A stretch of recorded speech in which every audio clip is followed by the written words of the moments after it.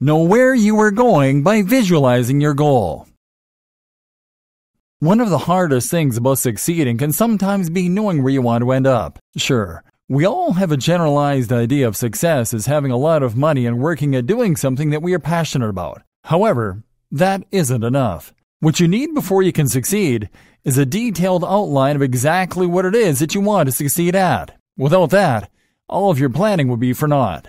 A lot of people prefer not to think about where they want to end up, because maybe sometimes during childhood we have been discouraged from thinking big. We are oftentimes discouraged and told that we are daydreaming and that we should not get ahead of ourselves.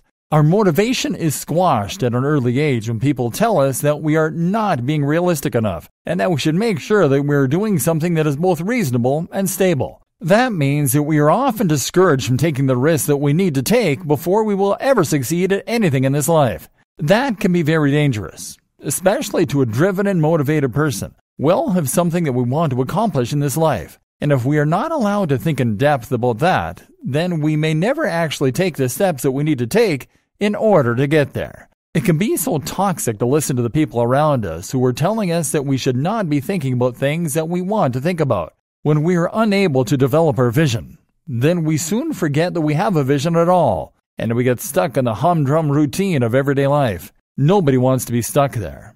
And this is how you get out of that rut and start succeeding. To begin with, think deeply about exactly what you want to do and why you want to do it. Using visualization techniques can be extremely helpful when it comes to achieving your goals. First of all, you should visualize where you want to end up, presuming that your goal is successful. What is your ultimate outcome? Without knowing that, there is a lot of white noise in the way that prevents you from going after your dreams and believing that your goals are actually realistic enough that you could accomplish them, provided that you were able to devote enough time and energy and resources to that project. Once you have a very clear idea of what you want to do, you should also start to visualize the steps that you might need to take in order to get there. This doesn't mean a detailed outline quite yet, as this will come in later steps. But you should have a mental idea of what you're going to have to encounter when it comes to making your dreams a reality.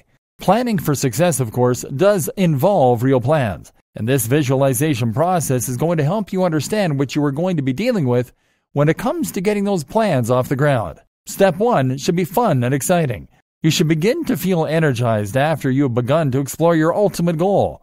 This is going to be the inspiration that continues to drive you forward along your path of planning for success.